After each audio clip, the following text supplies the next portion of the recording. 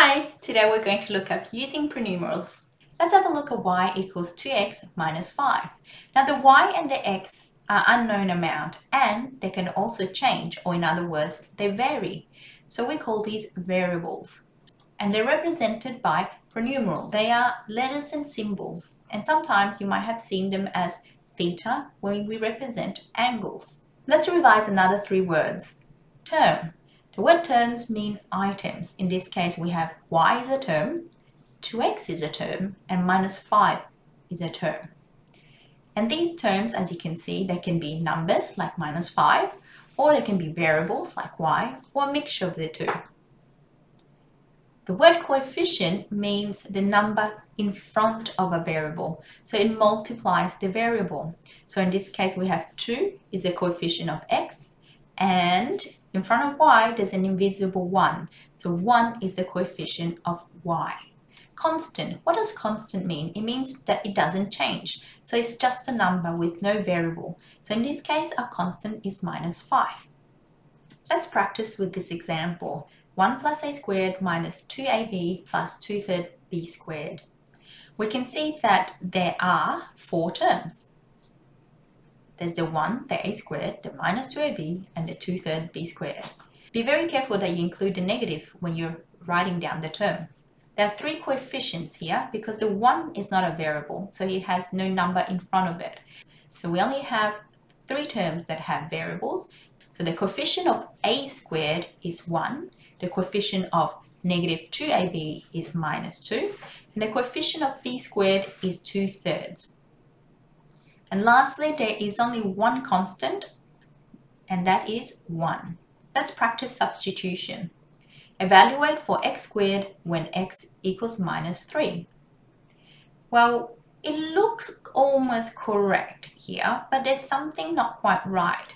We should really use brackets because, as you can see, when we have x squared, we're substituting the x with the minus 3. So the whole of x is squared, not just the 3.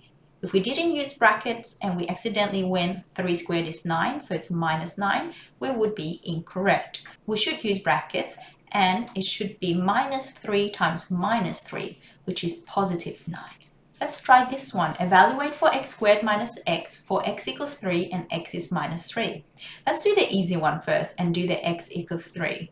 So x squared minus x, we write down the 3 wherever we see x, and then 3 squared is 9, and 9 minus 3 is 6. Now let's do minus 3. This time we will use brackets, like so. So negative 3 squared is negative 3 times negative 3, which is positive 9. And minus 3 is positive 3. So we have 9 plus 3, which is 12. Evaluate square root of xy minus 15x for x equals negative 10 and y equals 5. So we write down the expression, and then for each of these variables, we're going to substitute it with what they've given us. So for x, we're going to substitute it with negative 10, and then the y, use brackets, we're going to substitute it with 5. And remember, when it's next to each other in brackets, it means multiply. Then we have the minus 15, and for x, again, it's negative 10.